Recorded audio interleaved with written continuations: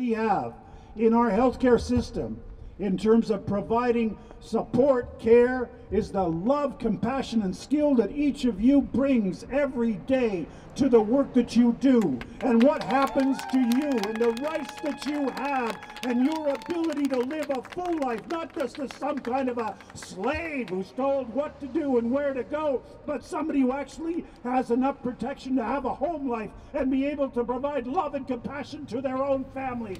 These things are also fundamentally important. Restore our rights. That is the main slogan for these frontline workers who gathered in front of Milton MPP Parm Gill's office Thursday as part of a series of rallies speaking out against Bill 195. The bill came into effect late July and replaces the Provincial State of Emergency that basically gave the government extra governing powers they normally wouldn't have otherwise, like spending, mobilizing forces, or suspending civil liberties.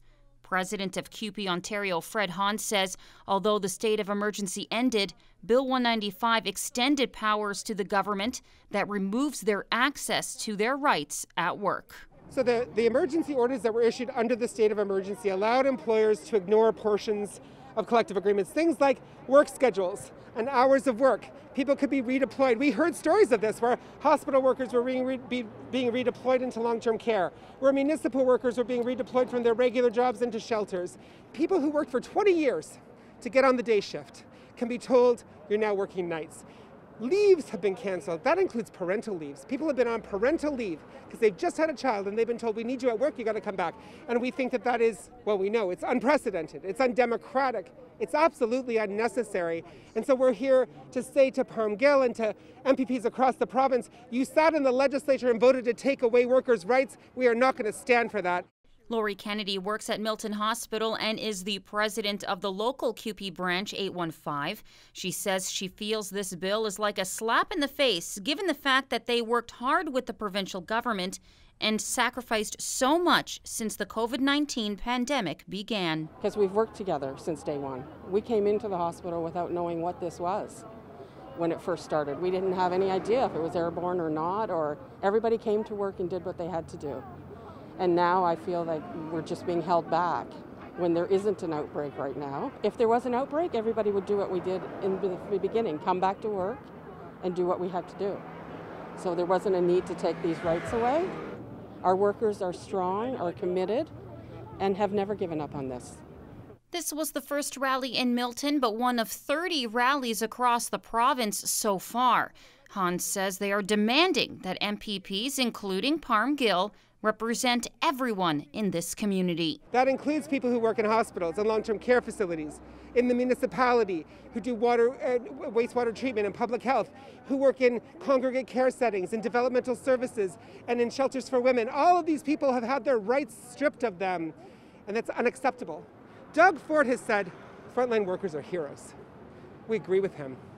We know that our members and many others have helped to keep our communities going through this crisis. But this is not the way you treat heroes. We are going to campaign until these rights are restored. And the solid foundation for this is the activism that you display in coming out today. Meanwhile, we reached out to MPP Parm Gill to get his response. He says, although he understands their concerns, this bill is in the best interest of all Ontarians. As we know, the current declaration of emergency has come to an end, and the risk posed by COVID-19 is likely to be with us here for quite some time.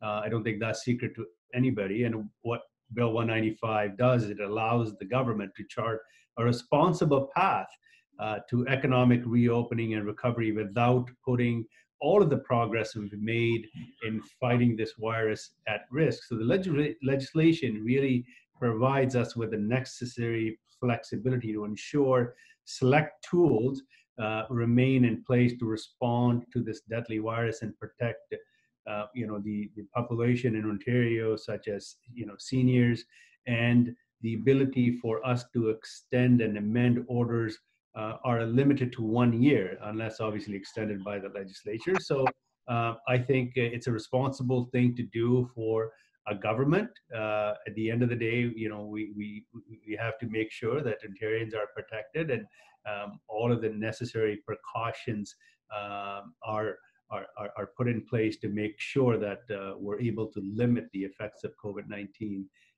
to the extent that we can.